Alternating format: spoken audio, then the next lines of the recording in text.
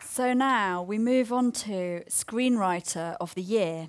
And here to present that is Mark Adams, Artistic Director of the Edinburgh International Film Festival and writer for the Sunday Mirror. Woo.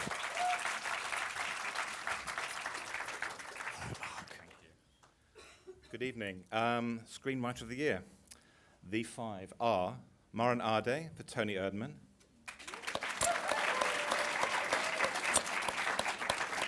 Damien Chazelle for La La Land,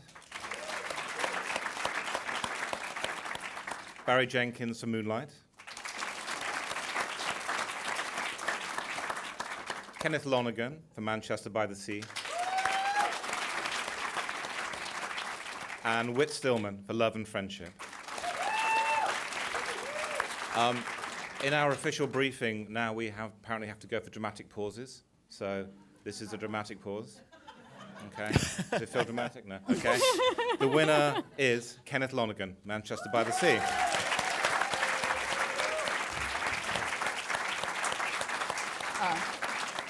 This is not Kenneth Lonergan. He can't be with us, but he sent a message, which has just been passed to us. Okay. From Kenneth Lonergan. Thank you very much to the London film critics for this wonderful recognition. I've been indebted to London's critical community for many years, dating back to the London productions of my plays and to my films. You can count on me, and especially Margaret, which needed all the help from critics it could get.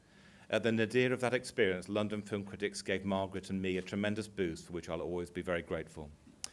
So to receive this award today on behalf of Manchester by the Sea is particularly meaningful to me.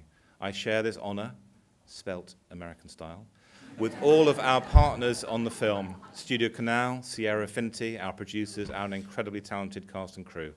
I stand in awe of the work they have done in bringing this screenplay to life. Manchester is very much about showing up for those you love and being there for them no matter what. I thank everyone in this room for being there for us. Thank you.